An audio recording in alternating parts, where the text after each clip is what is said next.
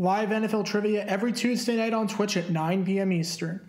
Come show off your football knowledge and have a chance to win cash prizes. Check the link in the description to find out more. And now, on with our feature presentation. Miami Dolphins quarterback Bob Griese has played in 173 games in his iconic career.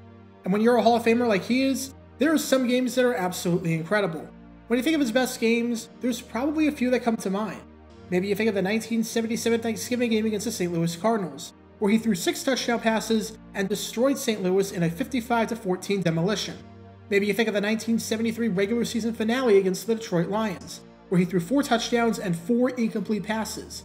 Or maybe you think of the 1978 regular season finale he had against the New England Patriots, where he had a perfect passer rating of 158.3 and threw 2 touchdowns and 1 incomplete pass the entire game. However, there is one game that, considering the circumstances, might be more remarkable than them all. There is one game of those 173 that stands out above the rest.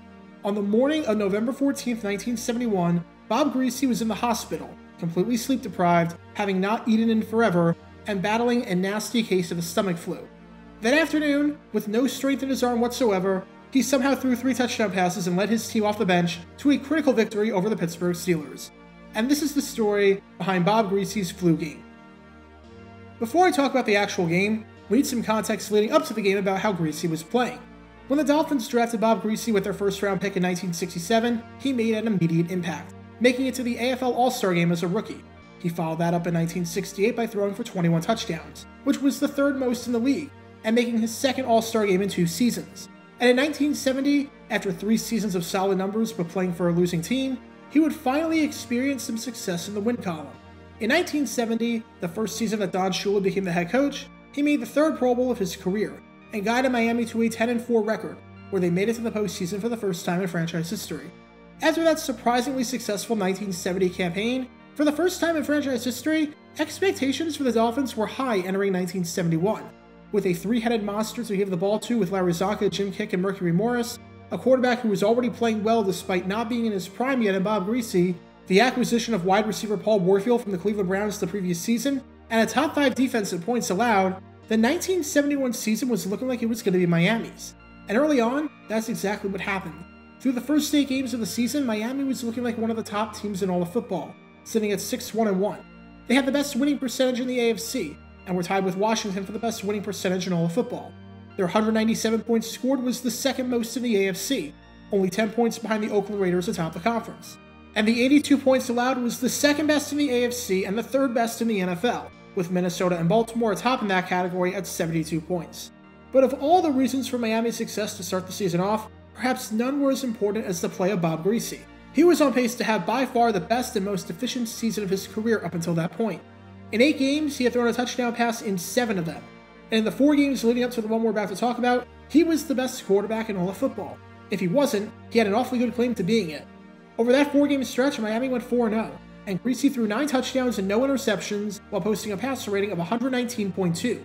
This was at a time where the league-wide passer rating was slightly above 62, and here was Griese nearly doubling that average. In one of those games in that stretch, a 41-3 victory over the New England Patriots, he threw 4 touchdown passes and had a passer rating of 147.3.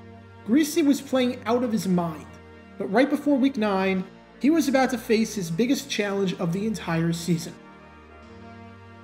On November 14, 1971, the Pittsburgh Steelers were scheduled to host the Miami Dolphins at the Orange Bowl in an absolutely critical matchup for both teams. For Pittsburgh, they were 4-4 through 8 games, tied with the Cleveland Browns for the lead in the AFC Central. A win here would go a long way in helping Pittsburgh make the postseason for the first time since 1947, and in winning their division for the first time in franchise history.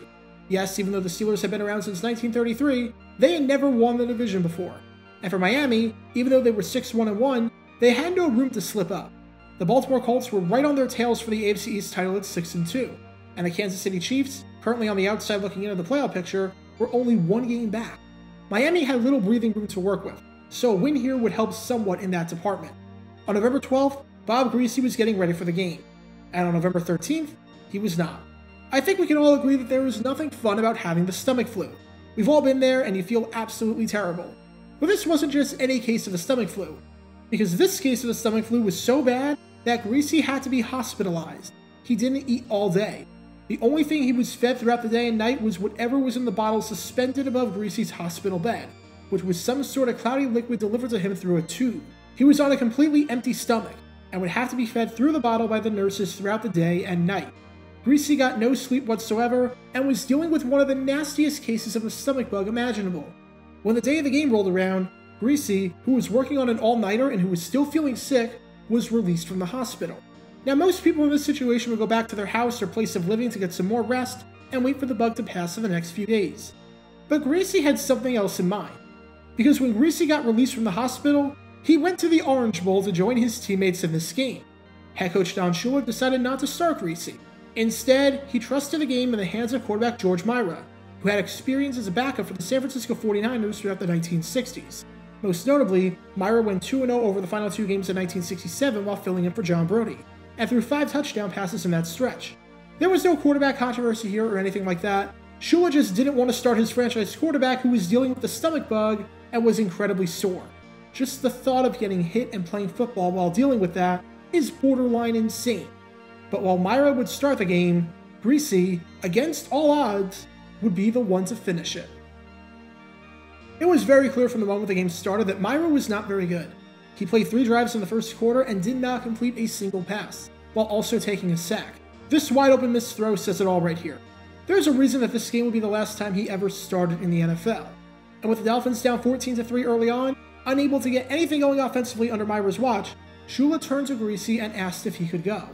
Amazingly enough, Griese said that he was fine.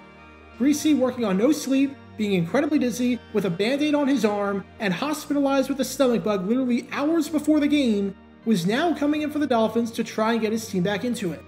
The bad news was that it didn't start off too well. On the final play of the first quarter, and the first play with Griese under center, Griese fumbled the snap, and Andy Russell recovered it for Pittsburgh. The Steelers converted this into a touchdown of their own, and 17 minutes into the game, were leading it 21-3. With the Dolphins trailing by 18 points, it was time for Griese to work his magic. On the ensuing drive, the Dolphins got past midfield following a catch on a slant pattern by Howard Twilley. After Twilley's 41-yard gain got the crowd back into it, Griese fired a 12-yard touchdown strike to Paul Warfield to cut it to a 21-10 game. It was clear after this that Griese was going to finish this game. Mira wasn't going back in. Even if Griese was at 10% health-wise, and even that might be a stretch, as long as he could stand, he gave Miami its best chance of winning. On Miami's next drive, Griese drops back to pass and does this. If he was playing with the stomach bug, then he was doing a fantastic job of hiding it, because nobody under those circumstances should be able to make this throw.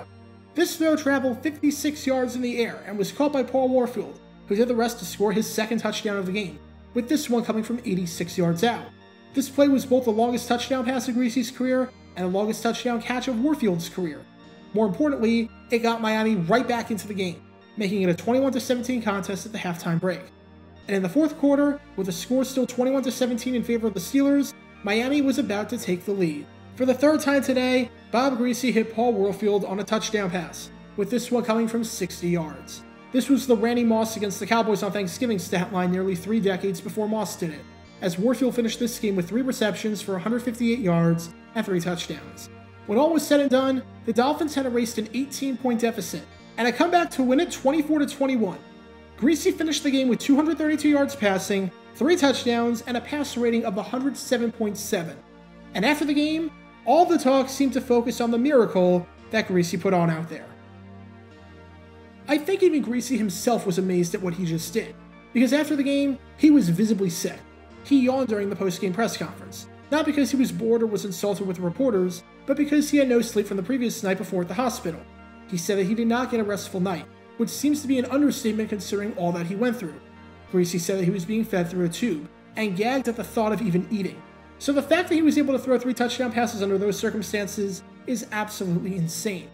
And when the stomach bug passed and Griese was fully healthy again, he was back in the starting lineup, and was picking up right where he left off.